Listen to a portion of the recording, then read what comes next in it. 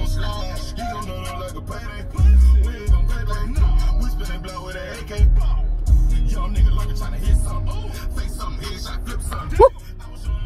New nigga. Nigga I ain't never heard of, but he be going in. Look. 50, we call them 15s. I keep me a shooter like John for the prison. Shoot out the pool, I'm highly restricted when I'm in your city. Boy, I know what's up with you. Hell, I grew up with you. You a pussy and a sucker too. Real niggas shouldn't fuck with you. But shit, all good fuck them do. I got a fucking crew. I'm in your hood like a jungle juice. I cannot let it say. Nigga say I'm in your hood like jungle juice. 100 meters at the roundabout, take the second exit onto Strada Regionale 11 Padana Superiore, SS11. I don't know what that lady be talking about on that navigation. Italian shit. Yeah, I'm on that. All the fuck shit. Woo. Woo. No, not to fuck with. Yeah, guapa stacks. I'm driving today, y'all. I ain't even having enough time to just post up. I'm making moves. I got shit to do. Regionale 11 Padana Superiore. I got shit to do. I got to turn that lady down. In 800 meters. She messing up my song anyway. But yeah, that's another nigga named Guapa Stacks. Yeah, I'm on that. Yeah, I'm on that. Yeah, I'm with all the fuck shit. What's up, y'all? It's Saturday. It's a night day. Look, here go the mall. Here go the Italian mall. I show y'all what I'm looking at. You feel me? Here go the Italian mall. That bit big too, bruh. That bitch stupid big. The parking lot ain't stupid dumb, cause I don't know, it puts cars out there though. They say the mall be closed on the weekend, but shit, all them cars out there, I don't think that bitch closed for real. I don't think that closed for real. But y'all. It's Killer KC in the place to be. Why chase paper when paper can chase me? Goddamn, you better know, man. I'm feeling good today, man. I got the Ray-Bans on, man. Got me a championship Bama hat on. You know what I'm talking about? But, you know, I always got something to say, man. I think on Saturdays, I'm making this a good habit, man. I'm making this habitual. You know what I'm saying? Making it a habit is coming at y'all on Saturday. Nothing long, nothing too strong. You know what I'm saying? I used to have one of my mentors used to tell me, look, I ain't going to talk long to you. I'm just going to talk strong to you. So I'm going to give y'all about 10 minutes on a Saturday. And just try to help you remain focused, man. Remain consistent, remain focused. Making sure that you keep your finances in the forefront of your thoughts. Because a lot of times we don't, y'all. A lot of times we keep everything else in the front. Feeding the family, taking care of yourself, getting you, paying the bills, getting you some nice things. Making sure you take care of all the needs and then having enough money to handle some of the wants. Right? Like that's it. That's the thoughts. Take care of all the needs, then have some money so you can have some of the wants. That's it. But when you do that, you completely lose sight of finances. You completely lose sight of stacking. You completely lose sight of working towards a financial goal, which for me is financial freedom. You know what I mean? So, and to define that, I don't know what financial freedom is to you, but to me, it's no longer having to work for money. All right, not saying no longer needing money. You're gonna always need money because we're gonna always need goods and services, right? But no longer to having to work for money is one thing. All right, but another thing is that we stay behind the money, man. Most of us are in a negative cash flow cycle. Close the sunroof. Most of us are in a negative cash flow cycle, man. You know what I mean? Meaning, if you ever, you in a negative cash flow cycle, if you ever say this, when I get paid, I'm gonna do X, Y, and Z. When that stimmy hit, I'm gonna do X, Y, and Z. When them taxes drop, I'm gonna do X, Y, and Z. What the hell? All right, I don't know what the hell. I'm stopped now.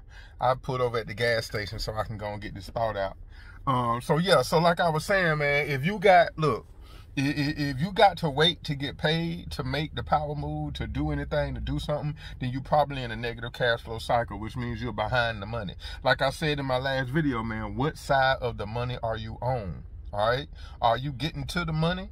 All right, are you in front of the money? You got to think about it like this.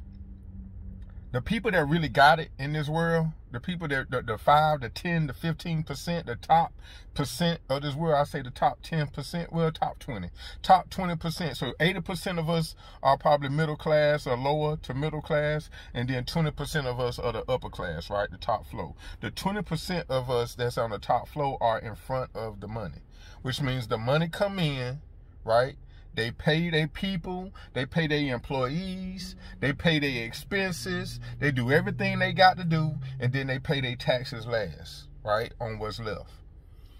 The people that's behind the money, the 80% of us that are just regular workers, you know what I mean? The money come in, and then we pay the taxes first. We pay all the people, everything that we got to do. You know, we pay all the bills. You know, everybody gets paid when our money hit. And then we get paid last. Do you see the difference? You either in front of the money or behind the money. And it doesn't matter how much money you make, because it's where you're situated at, you know, in relation to your check. All right. And most of us that are behind the money are in a negative cash flow cycle. It's because everybody's getting paid before you are. And it don't matter whether you in the army like me. It don't matter if you doggone, you know, make 6 figures at a Fortune 500. You know, you're a top executive at a major company, corporation. It don't matter if you in the NBA. It don't matter if you work at damn McDonald's. It don't matter if you know what I'm saying, if you change tires at the oil spot or do oil changes.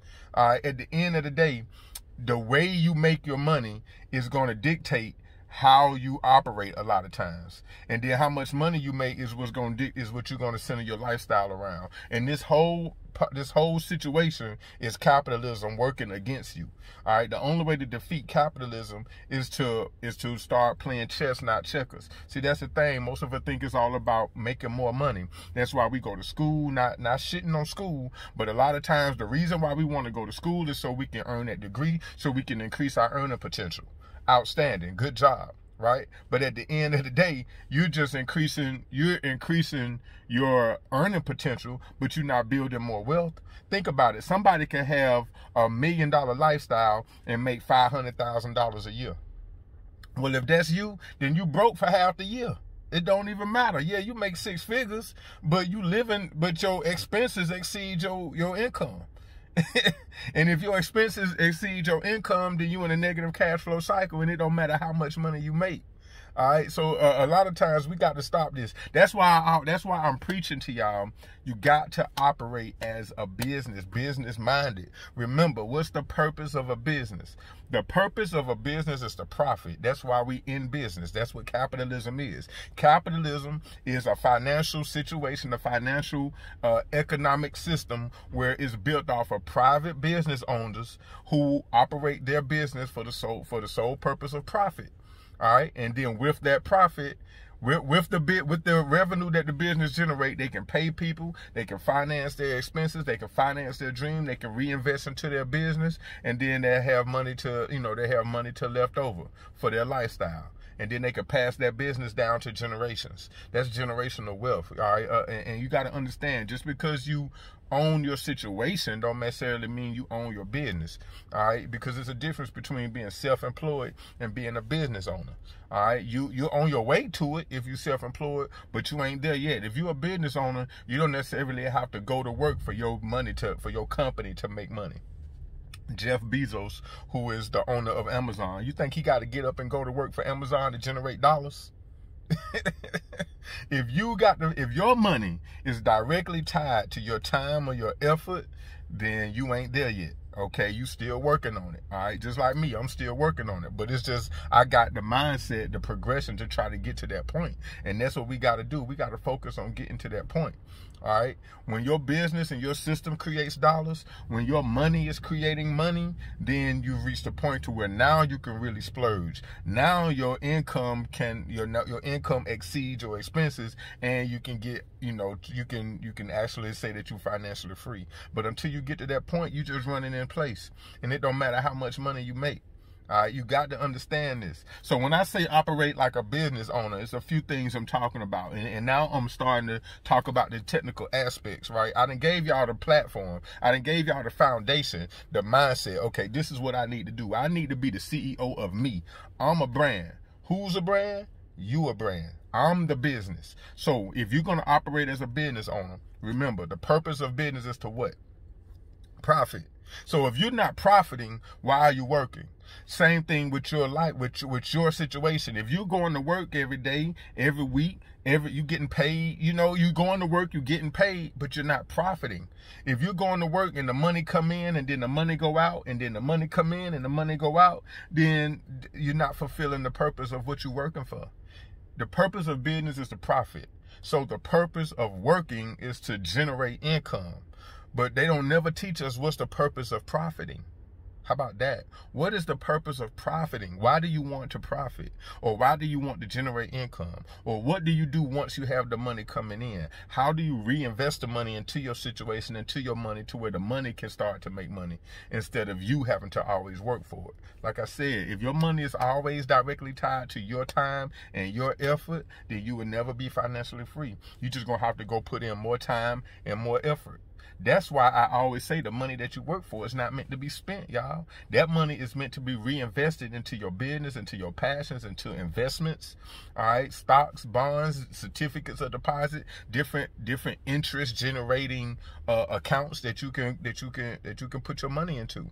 All right, banks are businesses, and what's the purpose of business? Exactly. Banks are making money off of your money. Do you understand that? Do you understand that your savings account is generating 1 to 2% for you, and off of that same money, they're reinvesting it and making 5, 8, 10, 12% off of your money? Do you know what I'm saying? So banks are making money. All right, the educational system. All right, those colleges and universities, those are businesses. What's the purpose of business? Exactly. So why you think so many people around here struggling with student loans? Why you think a college's sole purpose is to get as many people as they can in for freshman orientation, and they give a fuck about who make it to graduation? Because the purpose of business is to profit. That's it. Hey, the purpose of the college, yeah, they want to educate you, but hell, that's beside the point. Okay, that's beside the point. The bottom line is what they really doing it for. That's what the whole motivation is. All right. But I want y'all to understand that in order for you to operate like a business, which is what I'm telling you to do, is the first thing you got to do is you got to put the bottom line up front. You got to put how much money you're making versus how much money you're spending has to be something that you continuously look at. You got to be consistent with that shit, because a business owner will always look at the bottom line. A business owner is always thinking about, okay, is this a lifestyle expense or is this a business expense? Okay, am I spending this money to be able to operate, to help me go to work, to be able to help me fulfill my duties, for me to be able to generate income? Or is this just me spending some money because, you know, I want to feel good about what I'm doing, and I work hard, so I deserve to treat myself? It's important to distinguish between the two. Don't just willy-nilly spend y'all money no more. That's not operating as a business. That's what I'm saying. You can be an employee and still operate as a business. All right, you just got to remember, if you're operating as a business, what's the purpose of business? To profit. So if your purpose is to profit, then you always keeping an eye on the bottom line. You always paying attention to where your money's going. And because look, it's not what you do, it's not what you make that's important. It's not what you make that matters when it comes to building wealth. It's not what you make that really has anything to do with the lifestyle that you're going to eventually end up living. Yeah, the money you make right now determines what type of car you got, what type of cut of steak you eat, with how big your house is. But it has nothing to do with your retirement situation. It has nothing to do with, are you going to be able to pass that down to the next generation? All right.